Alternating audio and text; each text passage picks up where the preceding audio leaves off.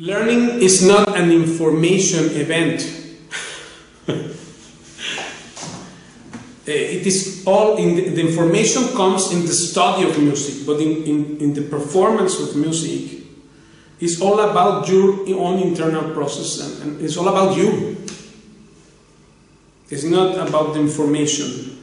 So that's another misunderstanding, big one actually. It's not an information event, this learning process. No, because information may be there, but how you will use it. How you use that. Or people, for instance, they will watch this video, and I am sure, because I know friends told me this thing, students also told me. And they said, one of them just last week said, I watched this, and 1 year ago I watched it, and I said, yeah, I know that.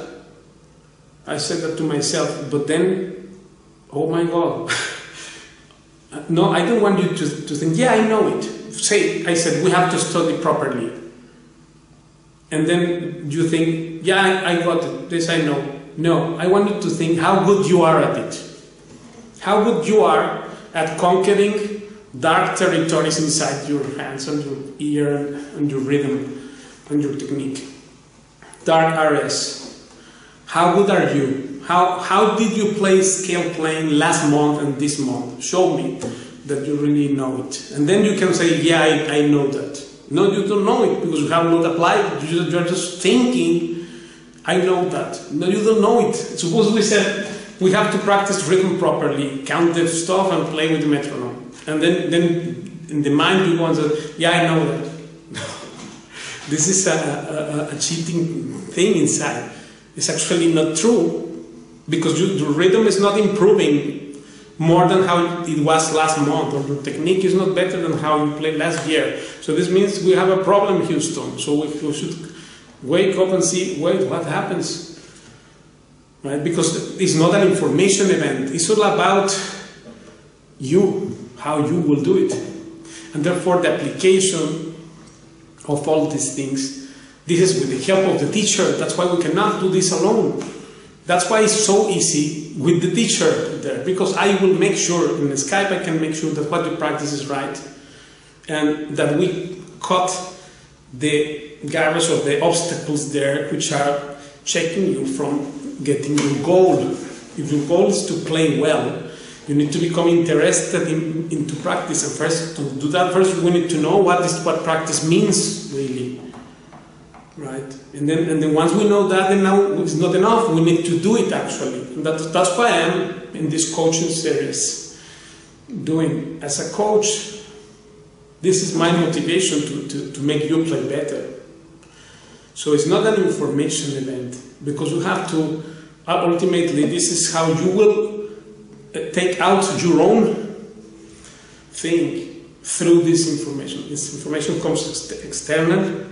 From all, we cannot even learn how to clean the ass. Have to be taught to us also. So nothing is inside you. It has to be given by someone outside. So this is external information, comes from outside. Then it's not that I have to assimilate this, but that through this information, when I process this properly, then my own thing will come out. This is the actual result.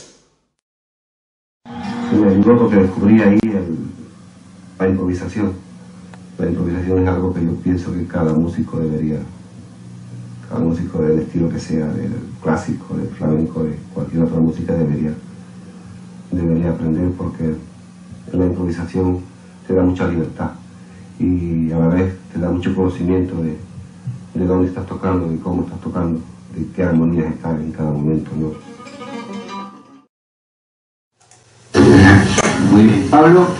Paco, ¿qué es para usted la música popular y qué es la música elitista? Yo creo que la música elitista es el refinamiento de la música popular. Por ejemplo, el flamenco. El flamenco originalmente es una música popular, la música del pueblo de Andalucía. Pero creo que ya no le pertenece más al pueblo, porque de pronto habemos gente que nos hemos pasado toda una vida encerrados puliendo esa expresión popular. Entonces ha llegado a un nivel en el que el pueblo ya no tiene acceso, sobre todo a los matices que vamos consiguiendo la gente como yo, que nos pasamos muchas horas elaborando esa